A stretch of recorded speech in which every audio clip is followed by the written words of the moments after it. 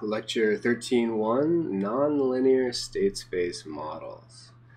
Recall from Lecture 3.2, I know, just a few minutes ago, that a state-space model has the general form dx dt, so the time rate of change of the state vector, equals some function of the state, the input, and time.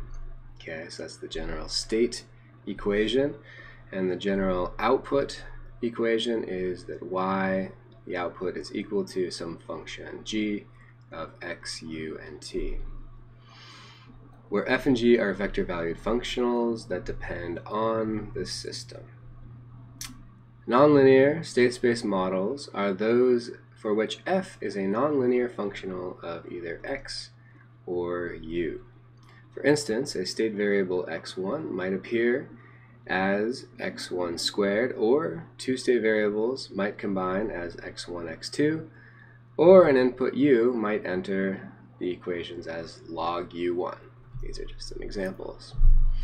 So, so far, most of our models have been linear, and now we're going to consider what happens when those state space models are nonlinear. Notice that if g is nonlinear, it's not that big of a deal because this is just an algebraic equation for the output y.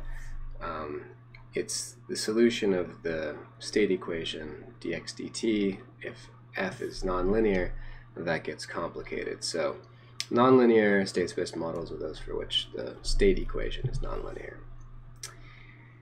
Autonomous and non-autonomous systems.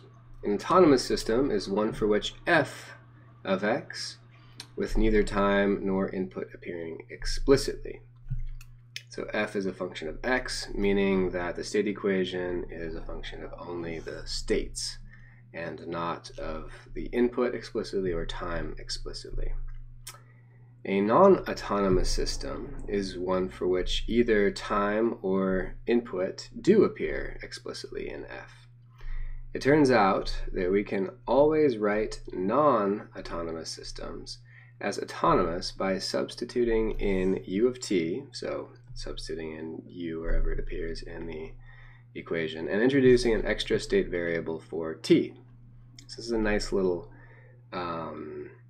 technique, and I believe that Strogatz, the sort of nonlinear systems guru, if you will, is the one who introduced that technique, although I don't know for sure, but it's the first place I've seen it.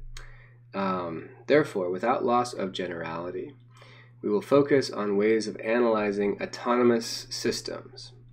This will have a distinct advantage in Chapter 14. We get to phase space analysis. Okay, equilibrium. As in Lecture 5.2, so calling back to Chapter 5 now, an equilibrium state, also called a stationary point, x, is one for which dx dt equals 0. In most cases, this occurs only when the input u is a constant u, and for time-varying systems at a given time t. For autonomous systems, remember, if we are going to use our autonomous systemizer, if you will, this technique up here, we can rewrite these non-autonomous systems as autonomous. So we can do this for autonomous systems. Equilibrium occurs when the following holds. F of x equals 0. Okay? This is a system of nonlinear algebraic equations, which can be challenging to solve for equilibrium x. However, frequently, several solutions, that is, equilibrium states, do exist, so we can solve for them. Now, this is, in general, a nonlinear set of algebraic equations.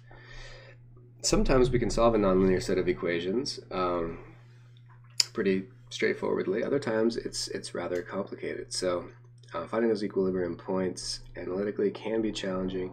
Usually, though, we can find them by hook or by crook, either numerically or graphically. So there's usually some way to find those equilibrium states. and they're important. We're going to keep talking about equilibrium states moving forward. When describing nonlinear systems, they're particularly useful when trying to describe and characterize a nonlinear system.